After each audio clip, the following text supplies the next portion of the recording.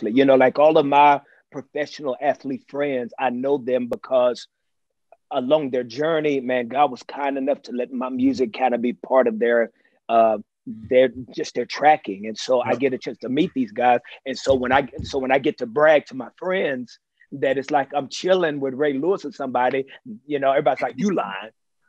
You lying. You don't know Ray Lewis. Why you lying? You don't know Ray Lewis. And it's like, yo, man, he's the homie. Wow. Well, so how far back do you guys go? Gee, how long Two, has it been now, Kurt? almost 20 years. Almost Almost 20 20 years. years. That's Almost 20 right. years. Yeah. Around about Yeah, 2003, 2002, 2003. Yeah. that's facts. That's facts. And we've always been in each other's ear. We always connected with each other. And then it was funny because, Kurt, I know you remember this, but in 2011, when you did the song "I Smile," Yeah. and yeah, and that song for me led me into going in after losing the AFC Championship.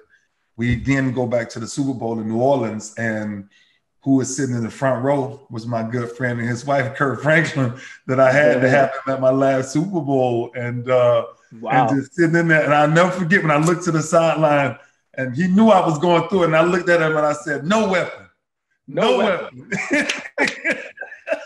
Sure did. He sure did. He sure What did. did that mean? What did that mean to you? There's a scripture. Yeah. What is the scripture? Oh my God. Isaiah No 54:17. Isaiah 54:17, no weapon formed against you shall prosper. Yes. And so for him to yell, but what was so funny Yeah. is that when he turned around and said it to me, because again, I'm not a sports guy. I'm sitting around all these people that don't even know who I am. And they're like, is he talking to you? Yeah. And I'm like, I think so.